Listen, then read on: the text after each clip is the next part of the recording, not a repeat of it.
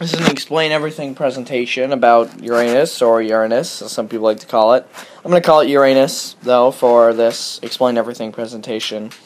And I'm going to give you more information about these 10 facts listed on the poster. That's, on the poster, obviously. So, let's get to it. The first one I chose is Uranus is the coldest planet in the solar system.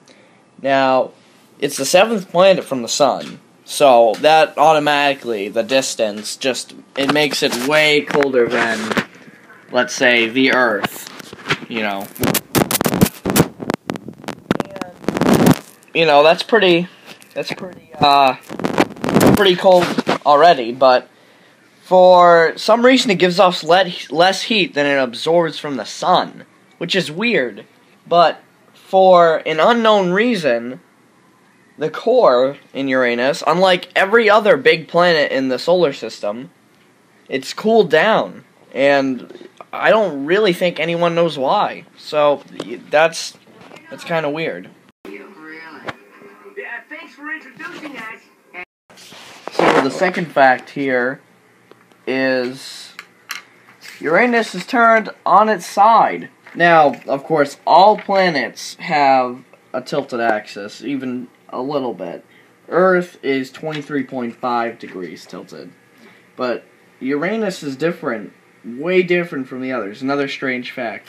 It's actually 99 degrees tilted, which means that it's rotating on its side.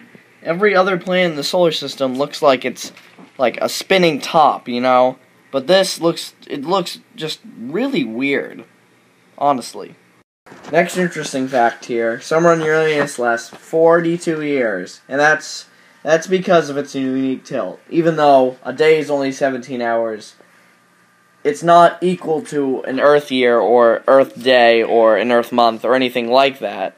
Because an Earth day is 24 hours, but an Earth day on Uranus is 17 hours. So, one Earth year is weird. It's weird because one Earth year is 84 years on Uranus, which basically means that in the summertime, if you were standing on the North Pole, you would get 42 years of sunlight, just complete sunlight, day and night on Earth would be just complete sunlight. And then after those 42 years, guess what you would have? 42 years of darkness.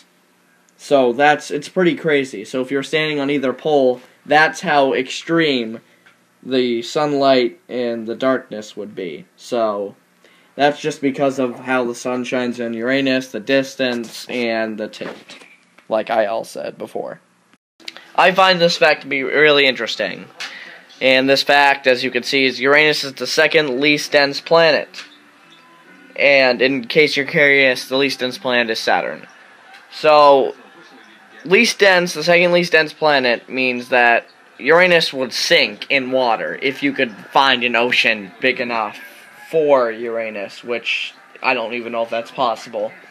So even though Uranus is almost 15 times as big as Earth, which is absolutely huge, you would only experience 89% of the gravity you would experience on Earth because of the density. Now, it's okay if you don't know what exactly that means.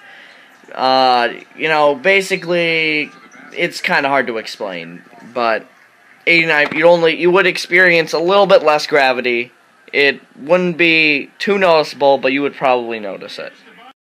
Now, this fact isn't very obvious. Uranus has rings. Yeah, believe it or not. As you can see in the picture above me, and you've seen for the last 4 facts that I've done, obviously Saturn does. I mean, they're made of bright ice, so you can see them much easier, but Uranuses are much darker. I mean, yeah, they are. Even though they look pretty bright in that picture above me, they're much darker than Saturn's. And they're actually only a few miles long, which suggests, as most scientists think, that they're actually pretty young. Well, not young as in 8 or 9 years old, but way younger than Saturn's. So, also, many people think that they weren't formed with the planet, if you understand what that means. The next fact on the list is Uranus' stormy surface can only be seen through infrared light. which is kind of weird because, when you look at Jupiter or, Saturn, you can see it's a stormy planet, a cloudy planet. But the cloud patterns or just the storms on Uranus can only be seen through infrared light. And no one even knew about this until the 90s when the telescopes got a little bit more advanced. And some clouds on Uranus only last for a few hours, but others, scientists say, have been there since the Voyager, which is the space probe sent by NASA. Those clouds have been there since 1986. That's when the Voyager flew by Uranus. So that's one interesting fact right there. So the next interesting fact here is that Uranus actually has 27 moons, but all of them are really small and lightweight compared to other moons, at least in mass and diameter. All of them, actually, when you add up their mass, would account for less than half the weight, or rather mass, of Triton, which is Neptune's largest moon. And Uranus' largest moon is actually only half the size and diameter of Earth's moon. So that's also kind of weird. The next interesting fact here is that Uranus was actually the first planet discovered by telescope, and the first planet discovered in the modern age, which is like the 1600s till now. It was first recorded in 1690 by a man named John Flamsteed, but he considered it part of the constellation. But in 1781, a guy named Sir William Herschel saw Uranus, and then finally realized it was actually a planet, because the telescopes were more advanced than they were 90 years before that. And when he presented it to the astronomy community, they accepted it, and they decided the planet would be named Uranus, even though Herschel wanted it to be called George's planet, after English king. The next interesting fact here is that Uranus can be seen with just the naked eye, or the unaided eye, which basically means no using the telescope or anything like that. It's actually just within the brightness scale that the human eye can actually perceive, which is a scale, obviously, that, scientists have recognized and developed over the years. So don't really worry about that part, but to see Uranus in the night sky, you have to have extremely dark skies and know exactly where to look for it. That's how you can find it. But Uranus can also be seen just with binoculars if you have brighter skies as well. Final interesting fact on our list is that Uranus has only been visited once. And it's actually not been visited.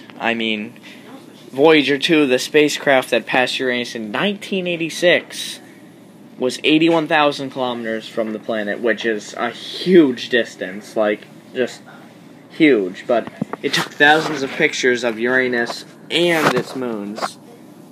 The only problem is that no other spacecraft have been sent there. So we get the pictures from 1986, and we don't get any new modern ones. And there aren't any more planets to send anymore, so I guess we're just going to have to deal with what we have, even though there are thousands of pictures. So that's good, That's good. Well, that's about it. I hope you enjoyed this. I actually did enjoy recording this. I had a lot of fun finding out these facts, and all of them I actually didn't know until finding out about them while researching for my project.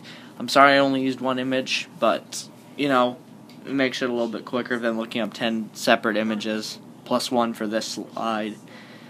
So, I hope you guys have enjoyed. Be sure to check out my other classmates' projects as well, and goodbye.